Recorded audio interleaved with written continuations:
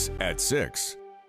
Good evening, I'm Jessica Gauthier. Tonight, a community calling out for help with the roofs over their heads at stake after a recent fire destroyed a Houston County home, making the need for fire hydrants in certain parts of the county more obvious. WDHN's Christian Jones has the story only on WDHN. This is the lone fire hydrant on Cumming Circle in the town of Avon, just about a half a mile away from a local Houston County home that was destroyed after a raging fire. On Wednesday, just before 7 p.m., the Cowards Volunteer Fire Department responded to a call of a structure fire on Cumming Circle. Cowards Fire Chief Roger Knowles says that the fire started in the garage but quickly spread to the rest of the home, engulfing the entire structure in flames. Aside from the intense flames, emergency services ran into another problem when trying to contain the fire. One of our biggest problems that we had encountered was water.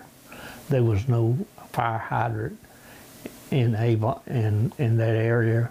Due to the lack of hydrants in certain areas of Houston County, some wonder why more hydrants can't be placed in more areas. One Houston County employee says that putting more hydrants throughout the county is easier said than done. It has a fire hydrant has to be on a minimum of a 6-inch line. Of course, you've got to have the adequate pressure, etc.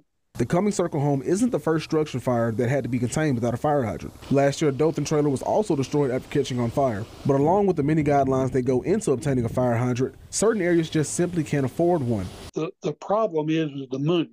A 6-inch line is going to run you somewhere in the neighborhood of $150,000 a mile. Houston County Water Authority Chairman Danny McNeil says the Water Authority only has the jurisdiction to place hydrants in unincorporated areas. Any other areas will be determined by the municipalities of their certain areas.